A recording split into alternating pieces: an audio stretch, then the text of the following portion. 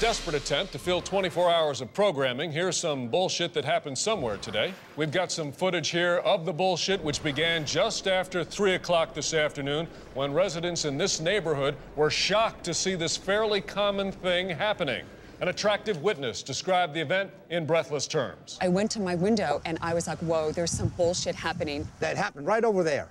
I'm an older man, so you can trust what I say. Authorities in special uniforms rushed to the scene to stand around while our cameras filmed them. Our reporter Keith Collins joins us now live from the scene of the bullshit through the use of expensive technology. Good to be with you again, Keith. We have a colorful graphic here that shows instances of bullshit like this are on the rise. Is that right? Yes, although why is unclear. Some